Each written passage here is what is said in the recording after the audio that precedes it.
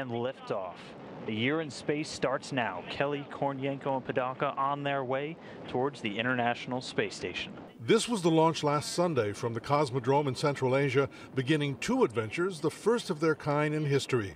Fox News reporter Phil Keating continues the story. Identical twin astronauts Mark and Scott Kelly are embarking on space and Earth history. There's two major sections of the space station. Scott, who spent 6 months living aboard the space station before, is now doubling down. In a landmark study, he'll live in space for 1 year, all to see what happens and prepare us for going to Mars. To have this unique opportunity to be the first American to do this, and I do feel very grateful and feel like I am in a privileged position, even though it's going to be a tough flight being in space for that long. Before a 6-month trip just to get to Mars, we need to learn much more about the physiological drain, mental effects, and health issues caused by near-zero gravity and interstellar radiation.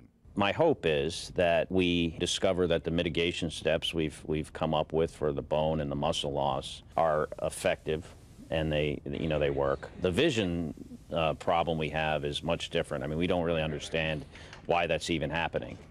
Russian cosmonaut Mikhail Kornienko will also live the next year in space, but since Scott Kelly has a genetic replica in Mark, scientists will study him too. That's a long time.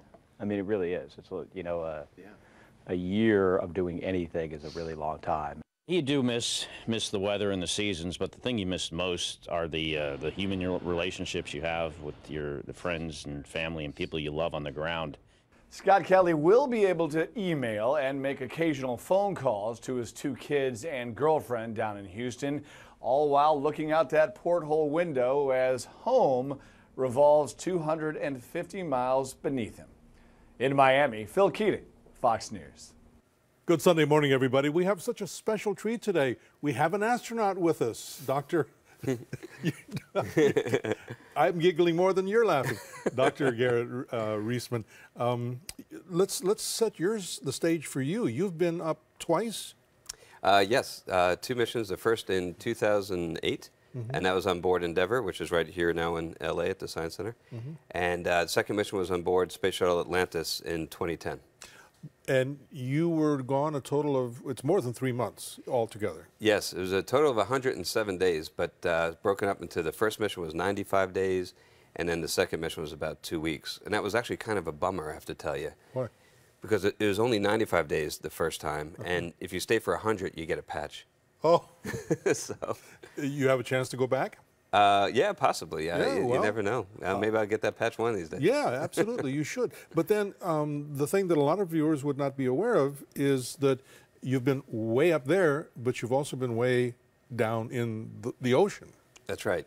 I actually got in a little bit of trouble for that. So what you're referring to is we did a practice exercise called the Nemo mission, where we lived for about 2 weeks in the bottom of the sea, about 60 feet down off the coast of Florida. And that was to simulate the isolation that we'd face aboard the space station. And the reason I kind of got in trouble for that was that my wife is an oceanographer. So we had this deal where, like, I would take sea level and above, and she would get sea level and below, and I kind of violated that pretty badly. But, yeah. Well, the point is that you know the extremes, and in reference to a year in space, you know what it's like to be deprived of gravity as we know it, for one thing, and a variety of human contact. What's it like? What's Scott doing these days up there?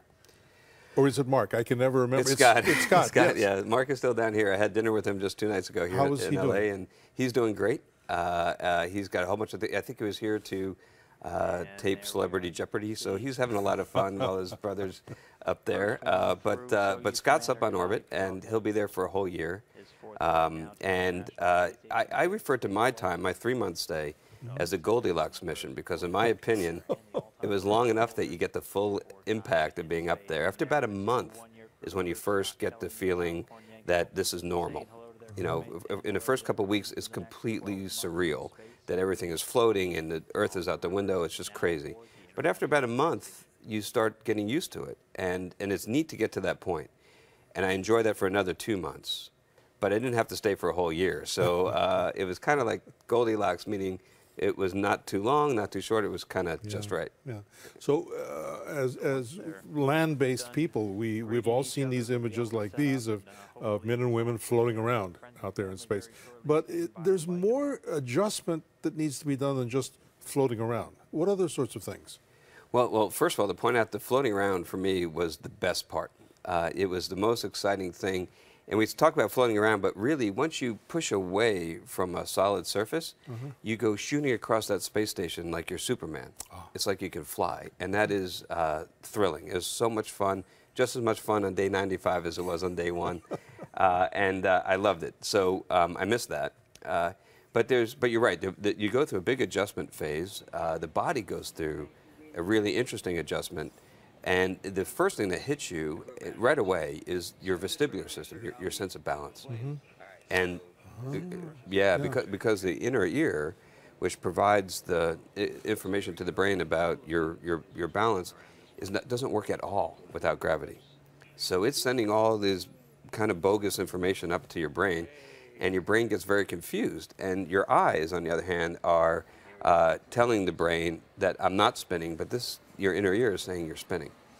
And so the brain gets confused, and you feel kind of like you're seasick until your brain gets used to it. That would make sense. But then what about other things? Look, we're all adults here, right? What about other things that we take for granted, like going to the bathroom? I knew you were going there. Everybody does. Everybody wants to know the answer to that question. That's the #1 question. It's funny. I get that question from kindergarten kids, and I've gotten it from world leaders and Nobel Prize winners. So you're in good company. Yeah. So how do I put this? Basically, going to the bathroom up there, it works essentially the same way as it does down here on Earth, except that instead of having gravity to assist things in going away, you rely on a little bit of air suction, and that's how it works. And how much time does it take for you to get used to that? I don't think I ever got used to that, to be honest with you. It's not one of the more, it's not one if I was putting together a brochure for a space tourist, I wouldn't put that in there. It's not one of the more glamorous aspects of space travel. Because I got to tell you, even though the air suction takes the place of gravity, gravity is way better. Okay. Much better. We will all have to take your word for it. Is breathing the same? Because you're breathing, is it a combination of hydrogen and oxygen, or what?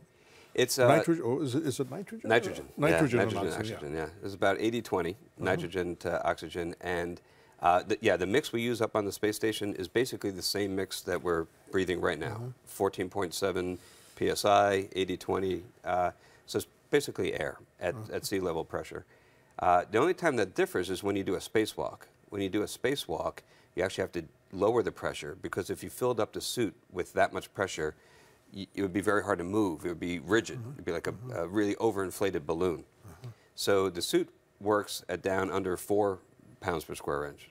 And so you have to gradually go down to that pressure, just like a scuba diver has to be careful about not going up to the surface too fast. Oh, yes. Will Scott be taking any spacewalks on this mission? I'm not sure if they have. That's a good question. I'm not sure if they have any planned, but there's always the possibility that something goes wrong. And a lot of the equipment on the space station is on the outside. And there are spare parts for all that equipment. So if they find that one of these things breaks, he might be tasked to go out the door and is that the term that you use? Going out the door? Colloquially, yeah. That's how we talk about it. Yeah. What was it like for you the first time you did that? Boy, it was amazing. The floating thing on a day-to-day basis was the most fun, but doing a spacewalk was by far and away the most exciting thing about any of my missions. And I was fortunate enough to get to do 3 of them. And on the first one, I remember opening up that hatch and poking my head out, and it was at night. And so all I was doing was peering out into pure blackness. It felt like it was so dark that it looked almost like it was viscous, like it was ink. And I actually took my hand and I ran my fingers like this through space, thinking that I would feel it, because it looked looked like India ink or something like that. And then the sun came up and it was spectacular. Oh, but there's that notion of you must have been checking your tether and making sure that Oh, yeah. you were not going to go floating away. Yeah, no, you don't want to go floating away. And yeah, there's that. In fact, I had a mantra on that first spacewalk. After the second or third one, I was kind of used to it. But the first one, my mantra was, don't squeeze too tight. You know, I kept saying, don't grab, because there's a tendency, because of the adrenaline, because of you're staring down at the Earth, and you're a couple hundred miles up, and you're shooting through space. There's this tendency to grab onto those handrails with a death grip, really strong. And the problem is that you call it spacewalk, but that's really a misnomer because you don't really walk at all. It's more like a space crawl. You're using your arms for everything. Oh. And if you squeeze too tight, you'll use up all that muscle endurance in the first couple of minutes. You have about 7.5 hours that you need to rely on those muscles for. So if you use it all up right away, that's bad news. So I try to relax, and it's not so easy to do that. If you'll forgive me for being morbid, we have had we've lost some lives on launches as well as landings. Is it inevitable that we're going to lose somebody or have a catastrophic incident during one of these spacewalks? Boy, you know, that's a very perceptive question because statistically, doing a spacewalk is almost pretty much as dangerous as launching and landing. Those are the three most dangerous things you could do. And it's actually statistically improbable that we haven't had a major problem up to this point because we've done so many spacewalks, especially to construct a space station. We did lots and lots of spacewalks. So I'll tell you, and you saw the movie Gravity probably, it's not quite that dramatic, but it's true that there's a lot of debris out there. And during my first spacewalk, we had to bring a handle back inside that we were going to use on a subsequent spacewalk. And when we went to get that handle, and we brought it inside, we saw this handle was made of 1/2 inch thick solid aluminum, and there was a hole shot straight through it, about 1 millimeter in diameter. It looked like somebody took a cocktail straw and just put it right through the aluminum. Oh. And a very clean bore and a little bit of an exit wound at the back, but it clearly shot straight through. And my spacewalk partner looked at that and looked up at me and said, boy, if that hit one of us. Yeah. And it would have been immediately catastrophic if that had happened, so he didn't have to finish that statement. Well, there goes my question about having close calls. Yeah, that's one of them. Oh, my goodness. More stories from the doctor when we come back. Stay with us.